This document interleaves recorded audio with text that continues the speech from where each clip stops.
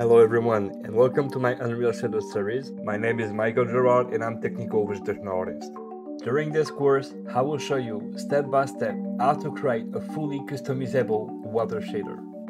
We will start by creating a wave movement with the help of a native hidden function. After this first feature, we will create the deep water logic to control independently shallow and deep water color. To control the normal, roughness or specular intensities, we will create a peak functions with all the parameters. And we will take advantage of this part to implement a distance system to avoid the wave repetition at long distance. Once we have taken control of our parameters, we will focus on opacity to create a smooth transition between the object and the water edges. And we will set up a really simple refraction parameter. To increase the realism of our water, we will see how to generate caustics and foam effect. Fully customizable in color, texture size, intensity, fade distance, and speed.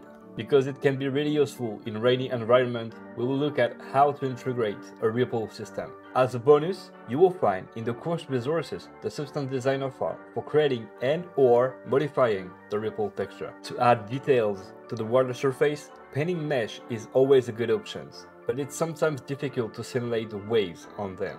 With a vertex layer, you can paint all kinds of details on the surface and control the waves' influence. Winter environment have always something special.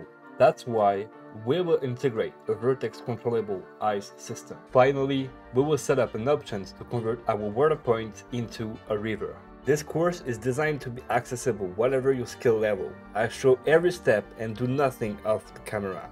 And for the first time in my content, you can follow only the video or access to the source project. If, like me, you are keen to take part of this program, then I'll see you soon.